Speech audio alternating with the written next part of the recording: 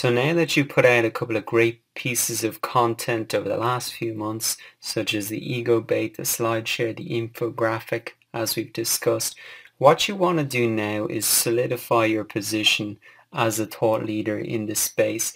And a great way to do this is to publish a guest post on one of your key influencers' blogs.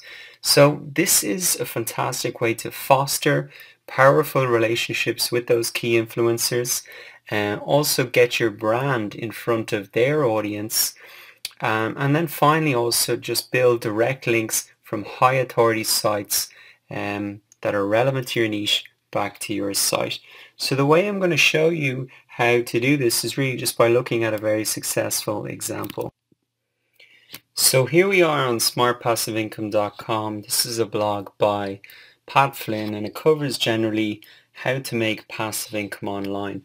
And so what this page is here is a guest post from Brian Dean from backlinko.com, one of the top guys in SEO, and the site is really focused on SEO. So you can see how this guest post is complementary for Pat's audience, because Pat talks about more generally how to make money online, and then Brian Dean's come in with actually very detailed, specific information on SEO.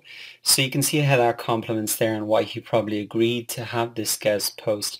Secondly, what was very smartly done here is that this is actually an updated post of a post that was written before. So this is a great example of modeling success. Pat Flynn wrote an article, how to backlinking strategy. That was back in 2010, but obviously a lot of strategies are out of date. So Brian Dean comes in, building on something that's already been successful, modeling it and updating it. So he's really doing Pat a favor there by updating that already great information for his own audience.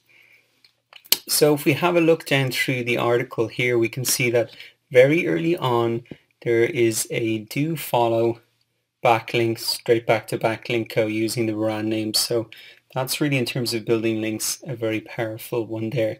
And throughout the article then, and there's more backlinks as well.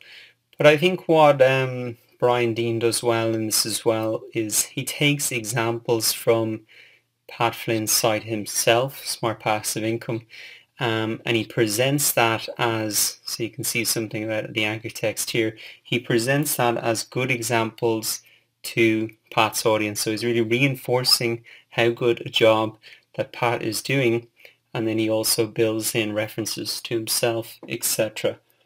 So that's really it. I mean, I just think this is a really good example of, a complementary guest post, and one that also is modeling success and something that worked previously and also got some good links. So let's just finally look at the actual stats on it. So 174 links, but a huge amount of Facebook activity, Twitter activity, Google+. So successful in terms of social building, in terms of brand building, and in terms of building powerful relationships. So that's really the right way to do guest blogging.